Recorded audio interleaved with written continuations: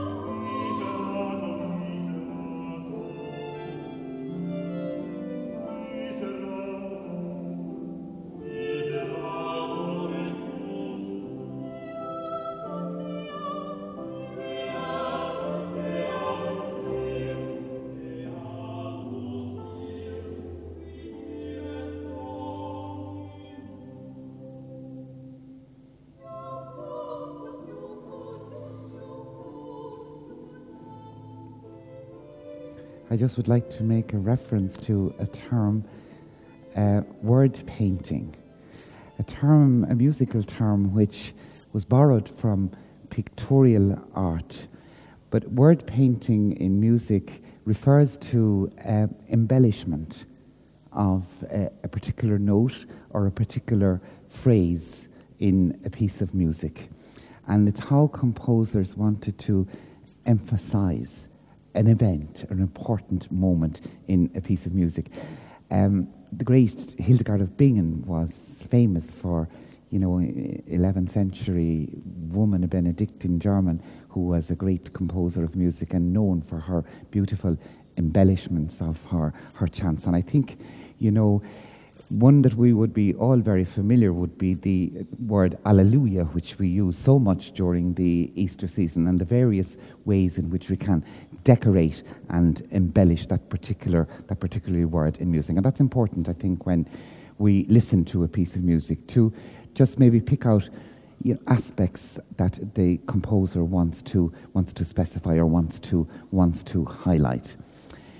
I just also like to mention that Fra Angelico's brother, Fra Benedetto, entered San Domenico di Fiesole along with him. And the chronicle of San Domenico di Fiesole, and the chronicle of San Marco talks about Fra Benedetto as, a musician, as a cantor. And they collaborated together a little bit on the musical books. I believe that Fra Benedetto would have, as a scripter, as a writer, would have written the musical notation while his brother Angelico did the decoration of these wonderful pages. But I think you can imagine somebody who's writing, musical notes. It's in his head, and as he's composing, and he's humming these wonderful tunes. We're going to look at this portrayal by Fra Angelico, a portrayal of Saint Dominic in glory. And this is in a choral missal, a missal that was used in the choir, and it was used in San Domenico di Fiesole, and this is probably one of Fra Angelico's monumental images. And primarily the composition unveils Angelico's skill as an illuminator, a talent which was recognized and supported by his Dominican superiors, who subsequently afforded the young friar the opportunity to initiate his unique pictorial preaching mission. And folio 67V of the manuscript depicts Saint Dominic in glory. And the text and the notation is of the introitus of the Mass for the feast of the saint, and is in medio ecclesia. And this is the antiphon that was used from the common of confessors, we'd say today, the common of pastors. And it was the entrance antiphon for this feast. The manuscript, which was originally, as I said, illuminated for San Domenico di Fiesole, is preserved in the Museo di San Marco in Florence, registered as Messale di San Domenico and listed as MS 558 in the museum's inventory. It is generally accepted that this is the first miniature attributed to Fra Angelico, an attribution which is confirmed by the editor of a fairly recently published facsimile of the manuscript. And it says, the very delicate parchment codex known as Messale San Domenico is the first work attributed to Beato Angelico, wherein his substantial autograph is commonly accepted. It seems very likely that with this specific image of Saint Dominic in glory, Fra Angelico introduced music iconography into his oeuvre.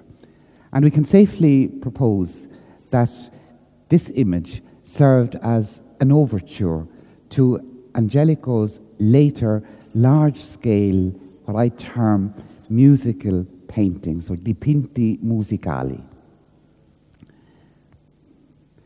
The source and the context for the specific music iconography, I believe, is certainly the text of the first stanza of the sequence for the Mass of the Feast of Saint Dominic. In the heavenly hierarchy, let there sound a new harmony, produced in a new canticle, and let the melody of our choir on this earth agree therewith, rejoicing with Dominic. In celesti hierarchia, nova sonnet harmonia, nova ducta cantico, cui concordet in hac via nostri cori melodia con gaudens Domenico. Accordingly, inspired by the opening lines of the sequence, Fra Angelico enclosed Dominic in a gold mandorla and surrounded him with a celestial ensemble of 8 angels.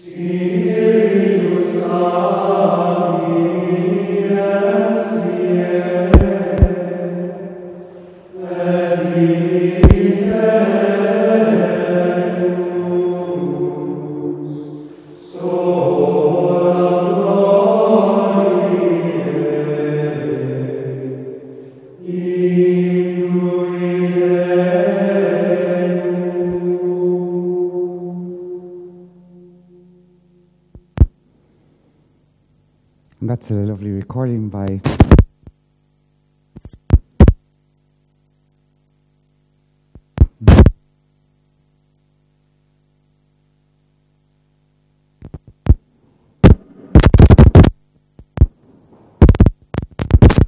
Aiuto.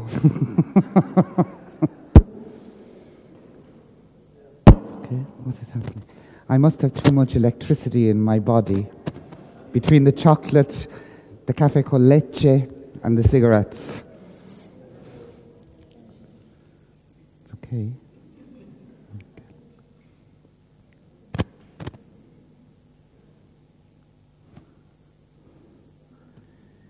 And that's an antiphon that we still sing in the order today. Now let's go back. Fra Angelico, as I said, enclosed St. Dominic in a gold mandorla and surrounded him with a celestial ensemble of 8 angels.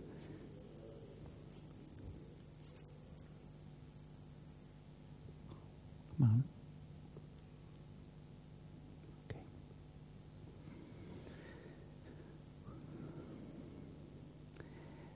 This musical ensemble is clearly divided into two groups. The first group play musical instruments, the lute, the viol or the fiddle, the trumpet and the portative organ, while the second group is portrayed in a movement which seems to suggest singing in joyful exultation. Cantate et jubilate Deo. Highlighting the opening words of the sequence, Angelico visually portrays the sound of a new harmony, a sound which has produced a new canticle.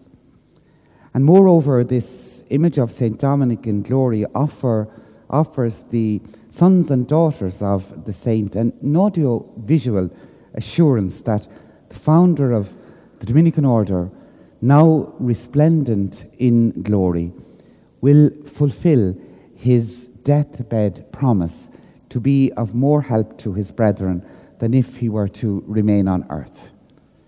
Consequently, the earthly Dominican choir is invited to join with the heavenly choir, and therefore the time is now ripe, particularly for the friars of San Domenico di Fiesole, to join in singing the new canticle of Dominican observance and reform.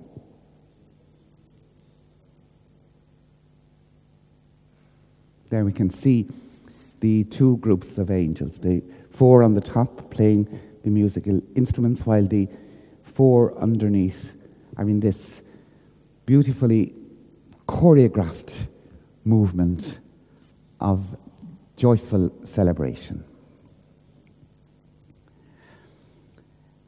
As a Dominican preacher grounded in the order's liturgical traditions, Fra Angelico composed his musical paintings with a particular audience and a specific context in mind. And in his letter to artists in 1999, Pope John Paul II endorsed the power of art to nourish the minds of both the viewer and the listener. And he said, art has a unique capacity to take one or other facet of the message and translate it into colours, shapes, and sounds, which nourish the intuition of those who look or listen. Accordingly, Angelico, the preacher, enhanced the colour, the timbre of his audiovisual homilies by the infusion of colours, shapes, and sounds which were designed to nurture the minds of his viewers and listeners, principally the friars of San Domenico and subsequently San Marco, those who participated daily in the celebration of the Dominican liturgy.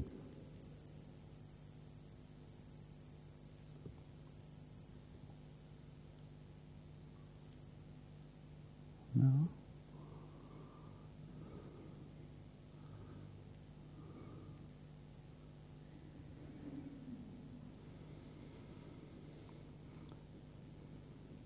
As Carl showed us yesterday, this is one of the paintings that Fra Angelico painted for the church of San Domenico di Fiesole. And this was in the part of the church outside of the friars' choir.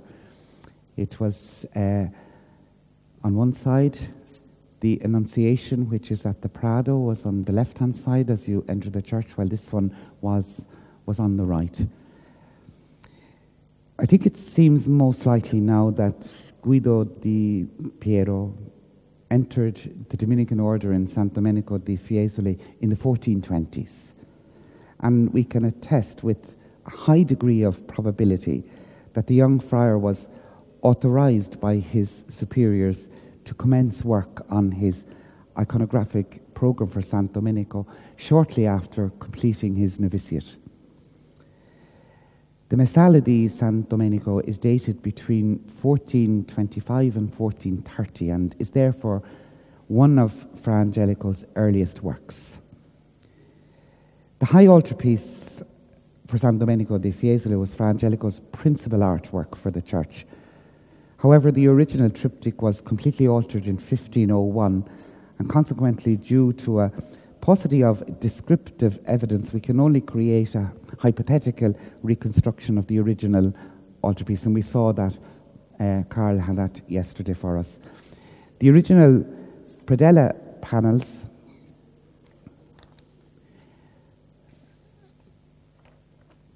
were sold in the 19th century and are now preserved in the permanent collection of the National Gallery in London. They are here on display at the exhibition, and we'll see those later. And I think it's interesting to note that the National Gallery's Conservation Department undertook major restoration of the 5 panels in 1999. And preliminary conservation studies and close non-invasive examination of the paintings, including stereomicroscope, X-radiography, infrared photography, and particularly rectography imaging, reveals Fra Angelico, an artist, his original sketches under the painting. And these are really standard procedures in the conservation process and when restoration of artworks is being undertaken. So, having undertook the required pre-conservation examinations, the analytical report in the gallery's technical bulletin not only reveals Fra Angelico's supreme artistic technique, but also his early training as an illuminator of manuscripts. And I believe the findings are worth citing as they further confirm that on entering the Dominican order, Fra Angelico was already a skilled painter and illuminator. And they say, Fra Angelico's predella panels reflect traditional Florentine painting practice for the first decades of the 15th century and show many aspects of technique that were current 50 or 60 years earlier. They are unusual for their meticulous execution and remarkable for their brilliant colour and highly decorative detail, which reflects Fra Angelico's presumed early training as an illuminator of manuscripts. They are painted purely in egg tempera. This has been demonstrated by analysis. The only role of a drying oil is in the mordants used to apply gold and silver leaf on the paint. In common with many paintings in tempera, in which final glazes in oil were not part of the technique, the paint layer structures are quite straightforward. The high key effects of using a simplified palette of strongly coloured pigments, such as natural ultramarine, azurite, vermilion, pink colours made from red lacs mixed with white, lead tin, yellow and lead white, against backgrounds of tooled gold leaf, recall the brilliancy and luminosity of contemporary manuscript painting. The extensive and detailed use of mordant gilding, particularly in the decoration of draperies, reinforces the impression. Magnolia Scudieri, the former director of the Museum of San Marco, outlines the genesis of Fra Angelico's iconographic program at San Domenico di Fiesole, and she highlights a significant lacuna in the chronicle regarding Angelico's early works at San Domenico. There is no reference to any of the paintings executed by Fra Angelico prior to the entry on the consecration of the church, which took place on the last Sunday of October in 1435. The compilation of the original chronicle of San Domenico was initiated in 1516, some 60 years after Fra Angelico's death. So consequently, many details regarding the execution of his early iconographic program at San Domenico are not recorded in the chronicle. Fra Angelico's iconographic program for the Church of San Domenico di Fiesole included various depictions of musical instruments. Rhythm, harmony, colour and texture are key components in a musical composition. And accordingly, when these elements are applied to a parchment or a wall, a wood panel or a canvas through the medium of painting, the result is that the visual incorporates the oral, and consequently a symphony of sight and sound is born.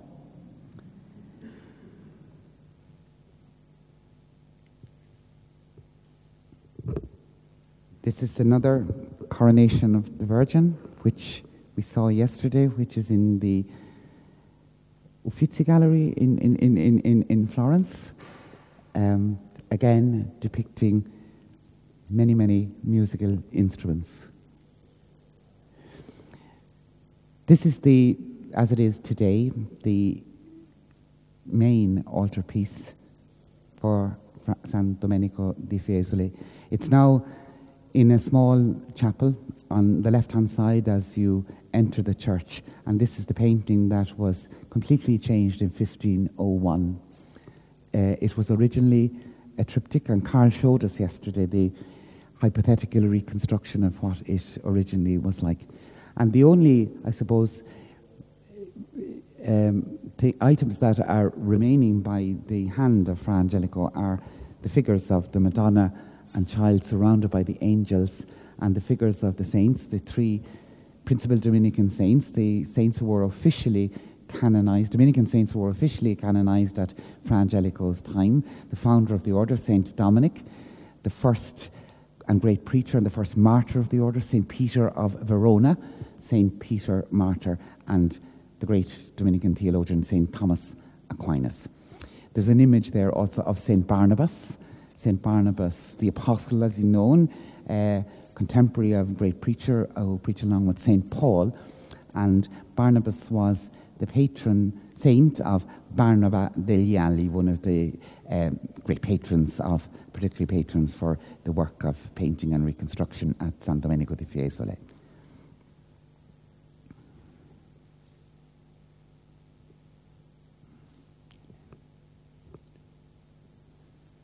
And that's just a close-up of the central panel.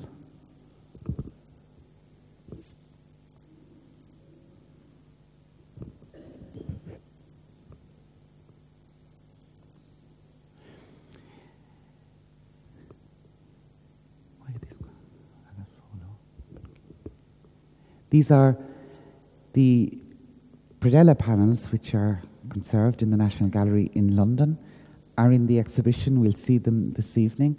You have the Dominican Beati, not all officially beatified or canonized, because, as I said, the only three Dominican saints in the 1430s were Dominic, St. Peter Martyr, and St. Thomas Aquinas. But Fra Angelico depicted these group of beati. They were already, according to him, in paradise. They weren't officially canonized or beatified, but they were in paradise. This is the central panel of the predella, Christ in Glory. We looked at it a little bit yesterday. Christ in Glory, surrounded by this army of musical instruments, angels making music, singing and playing, glorifying Christ.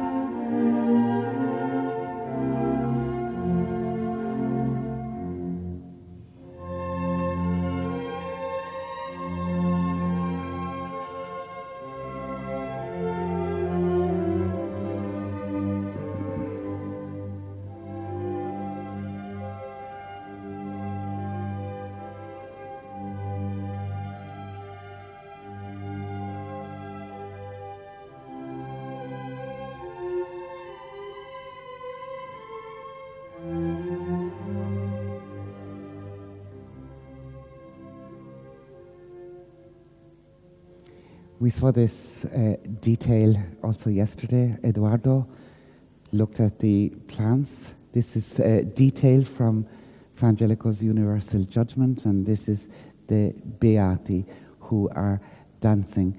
I added that wonderful piece of music by Christoph Gluck, the Dance of the Blessed from the opera Orfeo. And Albert the Great described, the spheres, the music from the spheres as ridiculous, but I think it fits in very well. And it was the music of the spheres was kind of used by many composers, to depict celestial music or depict heavenly music.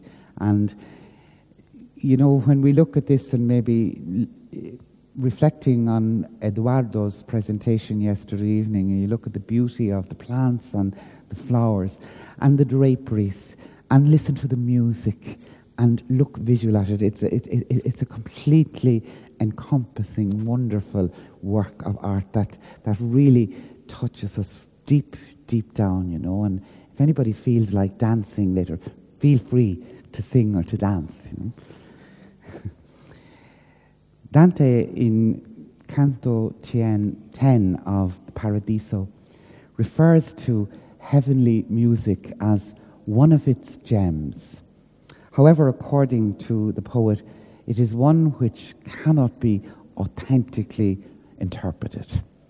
He says, "In heaven's court, from which I have returned, one finds so many fair and precious gems that are not to be taken from that kingdom. One of those great gems, the song those splendors sang. He who does not take wings to reach the realm may wait for tidings of it from the mute." Nevertheless, I believe if we recall Michelangelo's reputed statement on seeing some of Fra Angelico's paintings in San Domenico di Fiesole, our painter went to heaven to consider the blessed faces of the saints and then returned to earth to paint them. We can safely propose that Fra Angelico was capable of portraying in a very realistic manner the splendor of heavenly music as performed by the celestial ensemble. Fra Angelico's technical excellence in the creation of his musical paintings reaches its peak, I believe, in his interpretations of the coronation of the Virgin.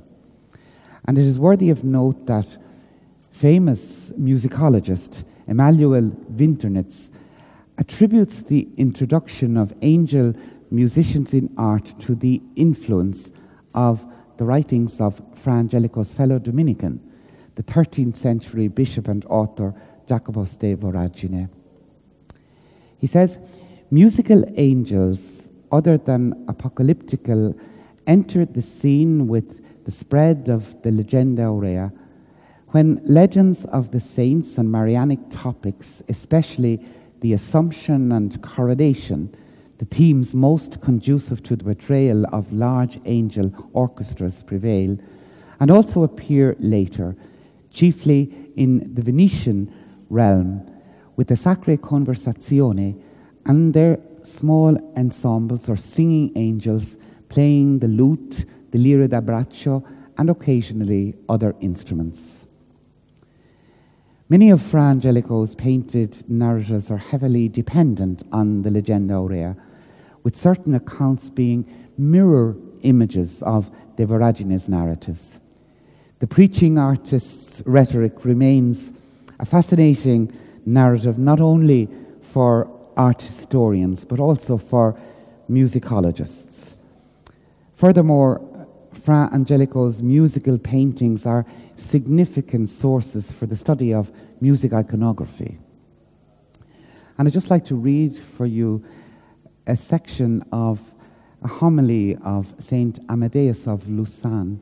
And this is a homily that's read on the feast or the memorial of the queenship of Mary. And it says, "Because of the honor due to her son, it was fitting indeed that the Virgin Mother should first rule upon earth, and afterwards be received into the heavenly sanctuary in the fullness of holiness, transformed from brightness to brightness by the Lord who is Spirit. Bride, gracious and most beautiful, so abundantly endowed, mother of the heavenly bridegroom, fountain of paradise, well of life-giving waters, flowing in torrents from the divine Lebanon, she pours down from the mountain of Zion on all the nations round about, rivers of peace and grace.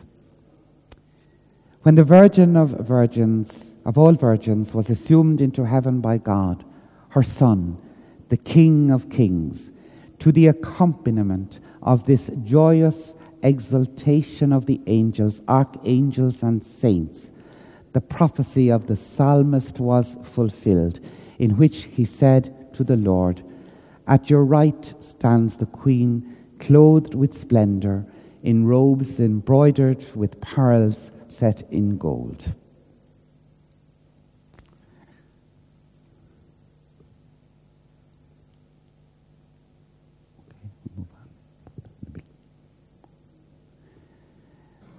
This is a reconstruction, again, hypothetical, of San Domenico di Fiesole.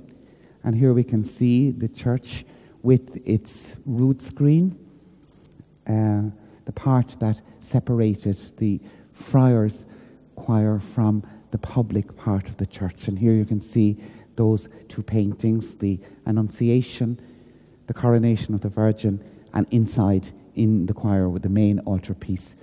The conventual Mass was celebrated every day, and every friar had to participate at the conventual Mass. There was no con-celebration at the time, so all of the community were present for the Mass, and it was the highlight of the day. It's difficult to know how many public people came to San Domenico di Fiesole to worship in that church. It was very small. There were no buildings or palazzi as there are today. There were no villas at the time. I think the first villa that was built in that area was the Villa Medici, which today is a wonderful hotel. But there were people who were working around and working in the fields. The land that the Bishop of Fiesole donated to the Dominicans was part of the Bishop of Fiesole's vineyard. So, and he gave them this piece of land in order, through John Dominici, to construct this new locus, this new convent. But we get an idea. And there would have been, at the entrance, there would have been two doors, which were usually only opened when the host was elevated and the chalice elevated at the Mass. So when the priest lifted up the host and lifted up the chalice, the people, say, behind in the public area could see that. Those doors were also opened in the evening for Compline, for the office of Compline, particularly for the Salve Regina procession, the procession in honor of the Blessed Virgin Mary, which took place after Compline, and the singing of the O Lumen Ecclesia, the hymn to Saint Dominic. And the friars would have processed out from the choir 2 by 2, led by 2 acolytes holding candles, and out into the public church. And they would have first gone to the probably the Annunciation, because the predella of that has scenes from the life of the Virgin. They would have sang the Salve Regina, but when they sang the O Lumen Ecclesia, they probably would have gone to this altar, because the predella panels in the coronation of the Virgin depict scenes from the life of Saint Dominic, the founder, particularly the miracles that were associated with Saint Dominic.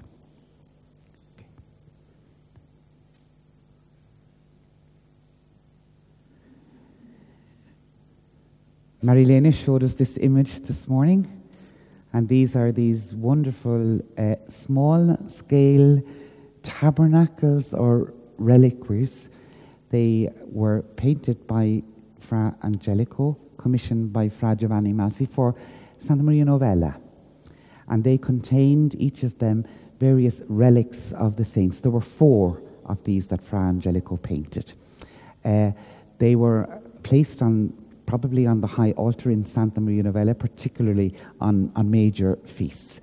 And these 4 tabernacles are all dedicated to the Blessed Virgin Mary. Of course, Santa Maria Novella, the church that's dedicated to the Blessed Virgin.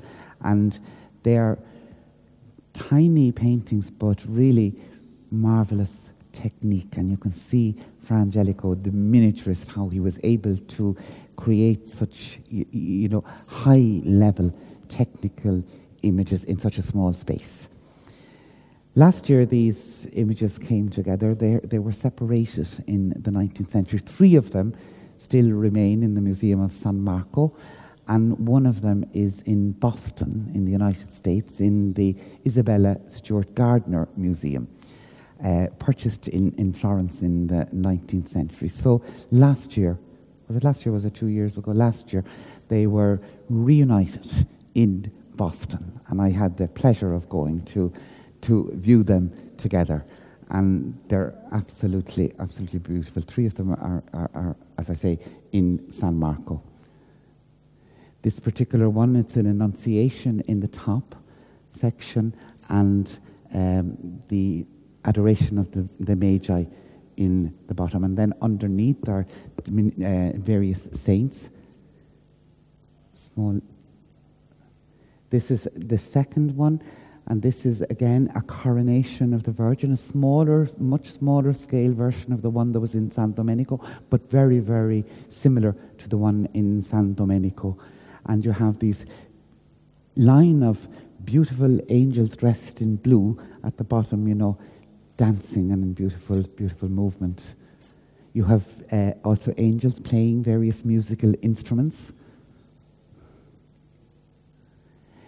This one is known as the Madonna della Stella, an unusual image of the Blessed Virgin Mary standing and holding the infant in her arms, the infant Jesus, and surrounded by these little areas which contained the relics of the various saints. There are 12 of these little areas have stars on them. And St. Dominic's favourite hymn, they tell us, was Ave Maris Stella. And he sang that when he was on a journey or when he was, going about in his preaching mission. He loved to sing. And this is really refers to the woman with the 12 stars, the woman of the Apocalypse, the woman that they talk about, the Blessed Virgin Mary. And again, surrounded, this one, by angels. And underneath that is the 3 saints of the time. You have St. Dominic at the centre, St. Thomas Aquinas, and St. Peter Martyr. This is the one that's in Boston. And this is a beautiful Dormition of the Virgin and the Assumption and Coronation of the Virgin. I'll just show you maybe a detail of that.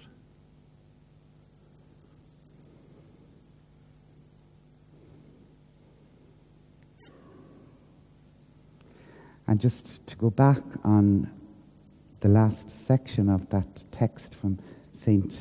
Amadeus of Lucerne, when the Virgin of all virgins was assumed into heaven by God, her Son, the King of Kings, to the accompaniment of this joyous exaltation of angels, archangels and saints, the prophecy of the psalmist was fulfilled, in which he said to the Lord, "At your right stands the Queen, clothed with splendor, in robes embroidered with pearls set in gold." Here we have these wonderful music-making angels, dancing angels. There's music, there's choreography, there's jubilation, there's joy in heaven at the Assumption of our Blessed Lady. Just some details of the musical angels playing there. The strings, the lutes, violin.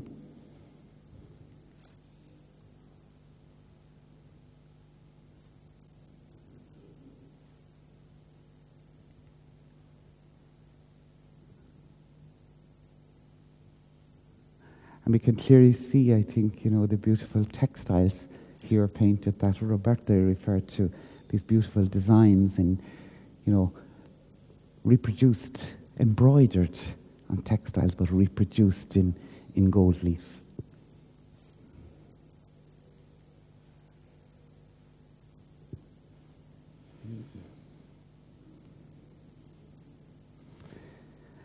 Fra Angelico's iconographic Song of Glory, is primarily, I believe, a visual canticle of praise to the beauty of God's creation.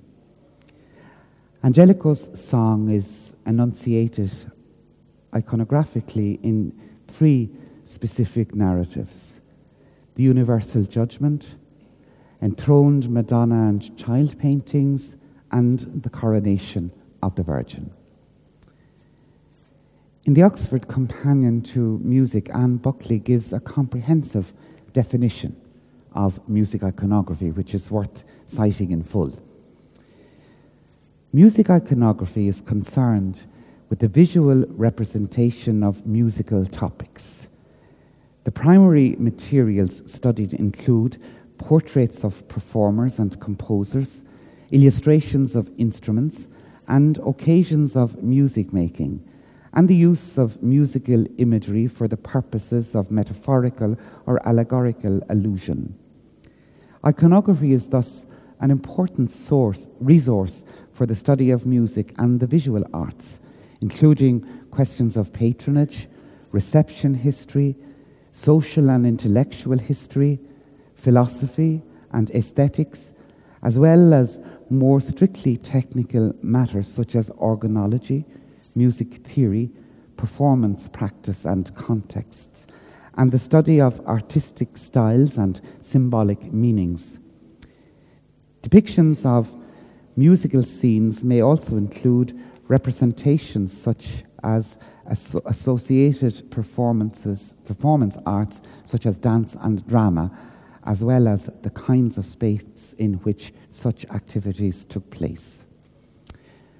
And Buckley highlights 3 principal contexts in which music as visual icon can be studied: organology, the study of musical instruments, performance practice, and socio-cultural aspects, and symbolic uses of musical imagery.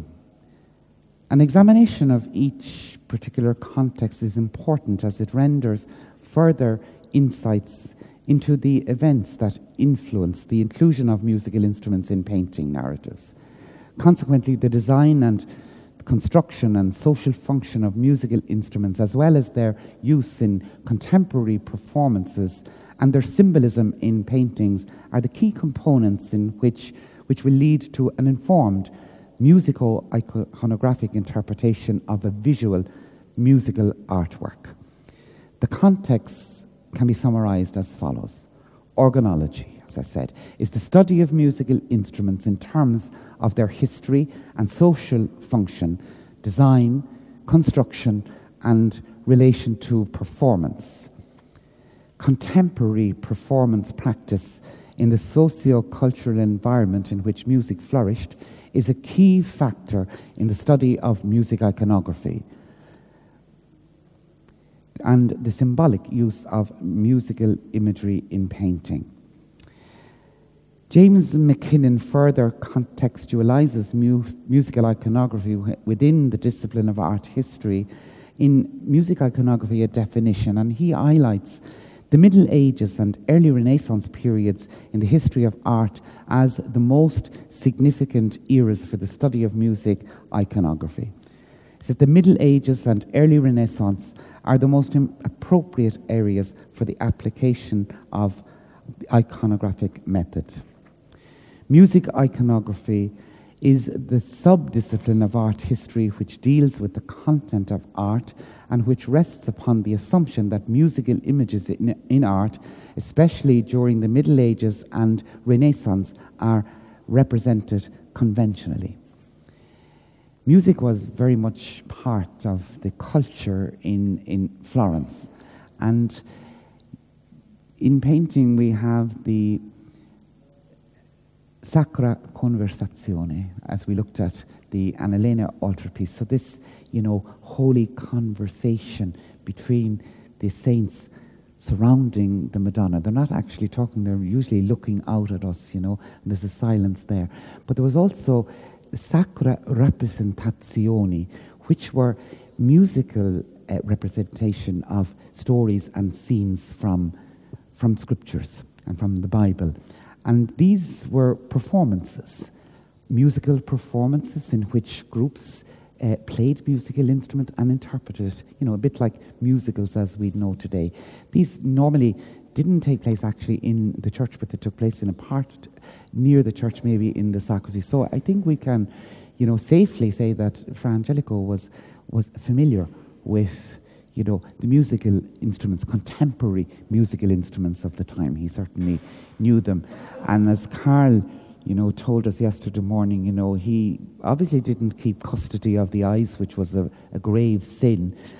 He was looking around, and he going on what Cennini, stressed the emphasis. It's important to draw from nature, and draw. So look around at nature and draw a tree, or draw a person, or draw a flower, or a musical instrument. And when we look at Fra Angelico's depictions on his technique of these musical instruments, they're almost like photographic images of contemporary music instruments, And what we need to do when we look at these musical paintings, we need to allow perhaps our mind and our ears to let us hear that particular music that's in these paintings.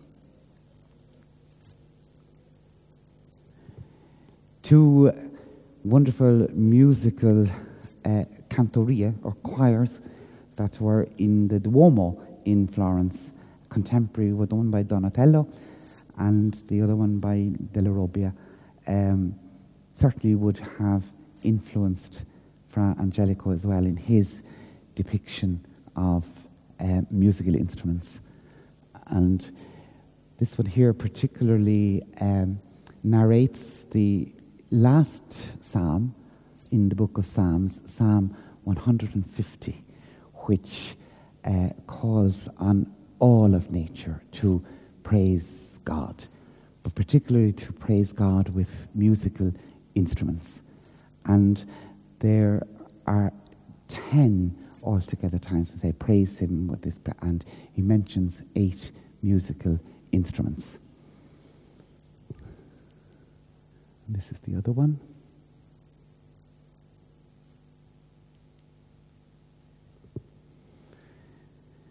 Marilena showed us this morning this beautiful depiction of the Tabernacolo dei Lignaiuoli, the linen guild, who commissioned in 1433 Fra Angelico to paint the Madonna enthroned. And the contract for that is still extant, and we still have it. Ghiberti, he designed the marble frame, and this beautiful tabernacolo is encased in this. It's a large painting. It was in restoration for many years, and all I saw for many years was just a picture of it at San Marco, and I never actually took note of the measurements. And when it came back, I just couldn't believe it was so big. It was wonderful. But the Madonna here surrounded by these, here's the picture of the Madonna and child. Roberta yesterday spoke too about the textiles, the beautiful gold and embroidery, and particularly it's a remarkable work. And when we all take up Marilena's invitation and we do a proper visita guidata di San Marco in October, when we go, we'll get to look at this wonderful Lignaiuoli tabernacle in situ in San Marco.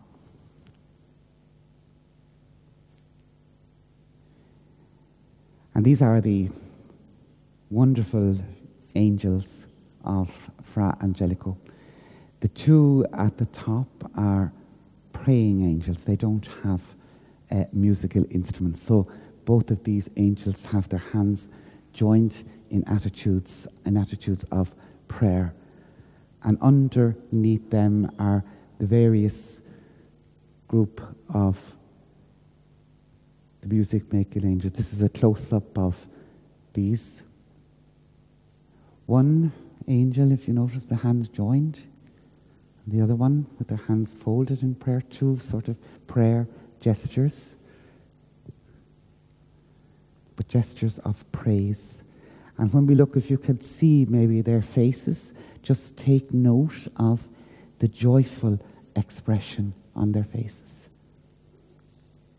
The psalmist is here calling in the ultimate psalm of the book of the Psalms. He's calling on all of creation to jubilate, to joyfully praise God.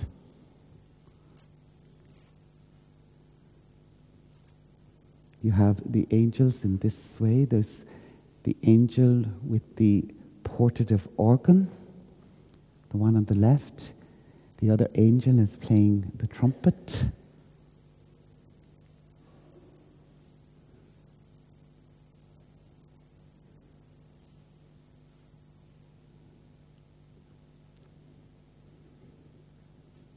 Fra Angelico had to see a performance of somebody playing a portative organ. Just look at the angel's hand. It's not very easy to actually say what note he's playing or to decipher what the angel is actually playing, but they are, again, I would say it's almost like a photograph of somebody playing a musical instrument. The angel blowing the trumpet is in the actual moment of blowing the trumpet.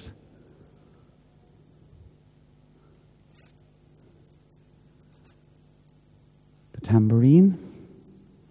The one in the middle has another trumpet, but when we look at the close-up, that angel is not playing. And over is the other angel playing the violin, the strings. The psalm tells them, praise him with sound of trumpet. Praise him with strings and pipes. Praise him with lute and harp.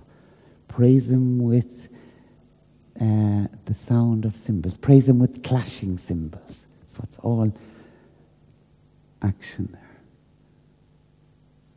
The one in the middle, you can see, it's a tachet in the moment of the music when an instrument takes a pause and is not particularly playing.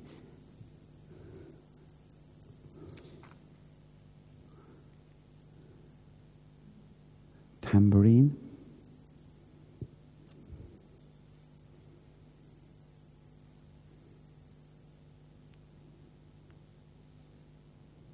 The clashing of cymbals over on the right.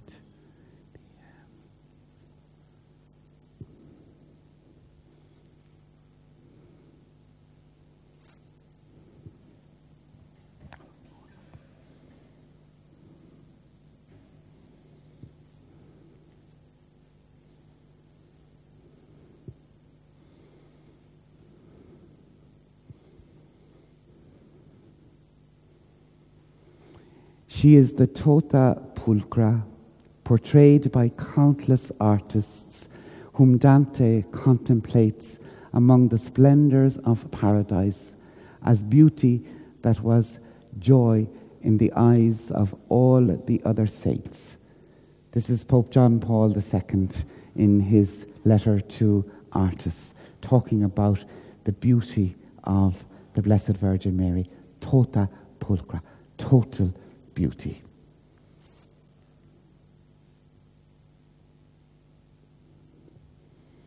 And this is a quotation from Pope Francis talking about the Queen of all creation. It's from his encyclical Laudato Si.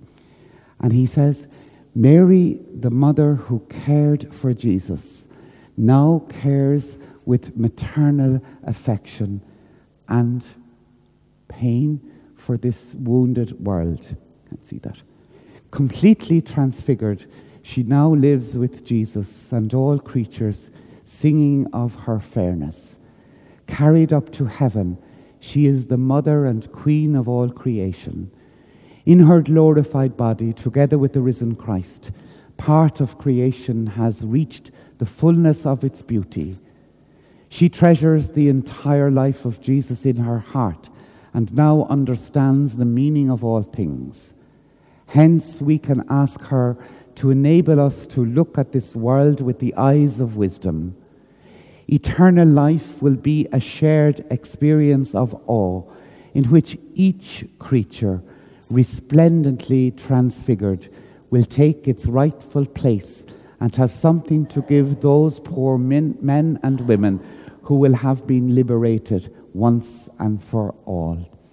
A beautiful quotation from Pope Francis on the beauty of the Blessed Virgin Mary.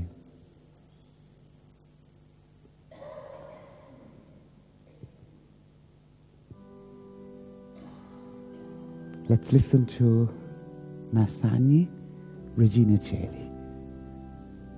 This came at when the people on Easter Sunday morning in the opera, they entered into the church, and it was Easter Sunday, that beautiful day, and they sang this wonderful place, hymn of praise to Our Lady, Regina Coeli.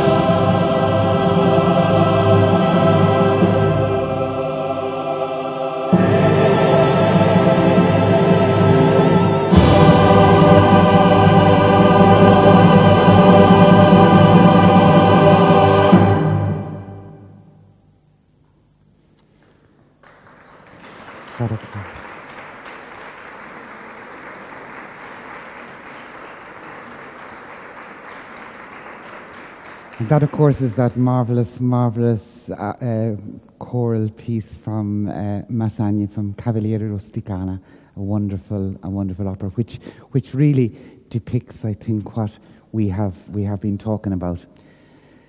Blessed Jordan of Saxony, the immediate successor of Saint Dominic, gives us an insight into the personality, into the persona of Saint Dominic.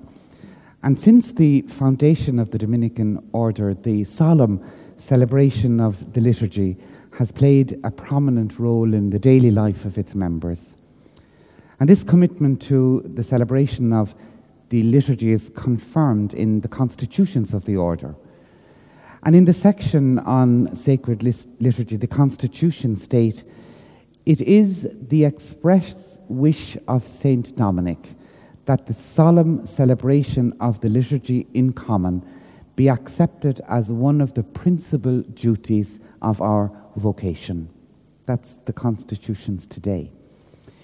The initial institutions, as stipulated by Saint Dominic, were established at the second general chapter of the order in 1221, the year in which Dominic died. Dominic wished the friars to be faithful to the divine office, both inside the convent and during the times when they were traveling on a preaching mission.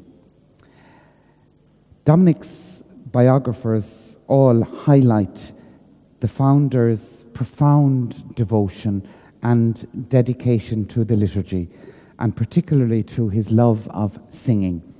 And William Bonniwell accounts in his History of the Dominican Liturgy, he says, "Even when he exchanged the quiet life of the cloister for that of apostolic journeys, he endeavored every day when possible to celebrate a solemn or high mass in preference to a low mass.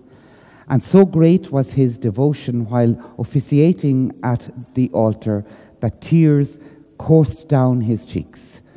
Thoroughly permeated with the liturgical spirit, he would often, even while traveling, burst into song, singing with his whole heart the liturgical hymns of the divine office." Jordan again of Saxony recounts that notwithstanding the threats to Dominic's life, he still remained steadfast in his faith and continued to sing his song to God. And he says, on another occasion, when he was passing by a place where he suspected that perhaps they were lying in wait for him, he went on his way singing cheerfully. For his part, Brother Dominic, with all his energy and with passionate zeal, set himself to win all the souls he could for Christ.